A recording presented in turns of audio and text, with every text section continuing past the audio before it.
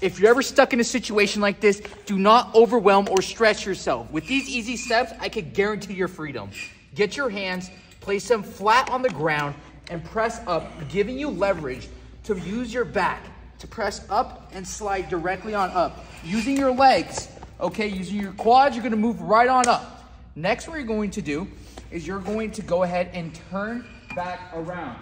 Now what we're going to do is go all the way down to the bottom, and what we're going to do is step one leg over and the other one over. Now, ladies and gentlemen, you have done one of the hardest steps of this, okay? Next, use your resources. Grab the necktie, whatever they have you wrapped around, fabric, sock, anything. Go ahead and use this and get this undone, ladies and gentlemen. For you, it might be a regular tie, but for me, I see a key. And that's what they teach you in this academy. They teach you to use your resources, anything that's simply around you. Now, what you're going to do is grab this fat part of the tie, and simply what we're going to do is we're going to go ahead and tie this into a noose knot, ladies and gentlemen. So just like this, just a regular knot. Bingo combo, just like this.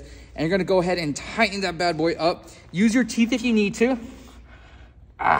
Get that? Perfect.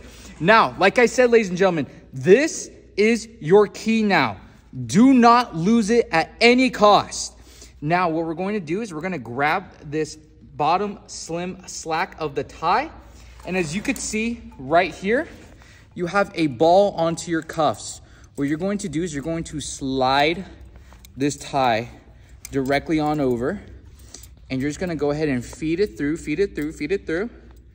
all the way there. You should have about a foot right here of tie left. And what we're going to do is we're just going to go ahead and thread this right on through the cuffs. All right. Make sure to pull it all the way back just so you could see all that space with the cuffs.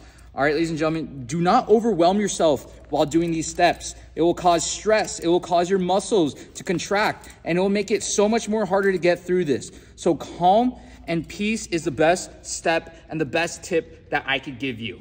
Now, once you have this all covered throughout your wrist, you're just gonna go ahead and get up. Now, remember the key that we were talking about earlier? This is what your freedom requires. And what it also requires is a foot to be placed inside of that tie. And now you have a foot throttle step, okay? So the more you press down, the more pressure you feel right down there, okay? So what you wanna do is just make sure to get that in. And just to show you, we're gonna go even harder, okay, ladies and gentlemen? So just like this, if it comes undone, that's fine, just go ahead and use it. And just like this, you're gonna keep going. Keep pushing, keep pushing, keep pushing, keep pushing. I'm going down, going down, going down, going down, and just like that, you're gonna twist your hand out. And if it's stuck like this, go ahead and make your hand into a V shape like you're giving. 3, 2, 1, and just like that, ladies and gentlemen, you are now guaranteed your freedom. Give us a try. Definitely will save a life one day.